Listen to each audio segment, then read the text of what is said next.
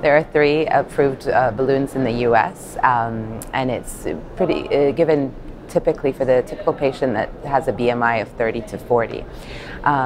The problem with the balloons is twofold. They're not permanent, so when they're in there, they induce sort of gastric satiety by making you feel full, so you eat less.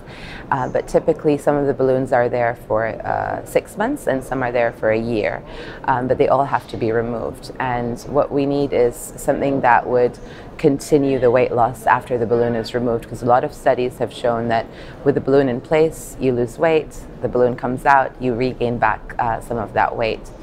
And at Cornell, we work very closely with the endocrinologists in a weight loss comprehensive center, and they've been doing medications or giving out medications for the last 30 years, so it's nothing new for them.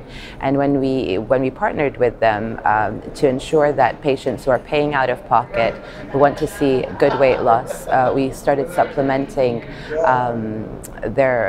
or adding to the balloons, adding medications to the balloons to those that want it. And we typically add medications either at the 3-month mark or at 6 months when you remove the balloon. And so what we've seen with this is that the weight loss continues, and you continue to have more weight loss than if you didn't have the medications.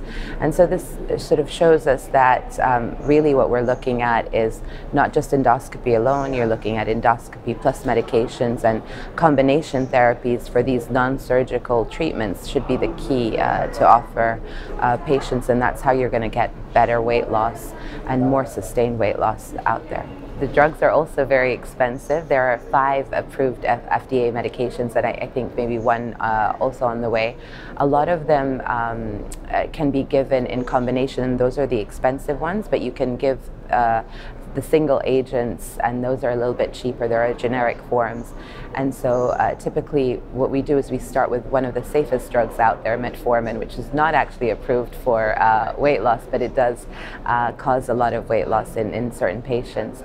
And then we add other things depending on why the patient has weight gain. So there are different pathways for that, and we typically give the medication, tailor it to their reason for weight gain. So if they have a lot of cravings, we give them anti-craving medications. If they have rapid gastric emptying, then we give them something that would delay emptying so that they feel full for longer.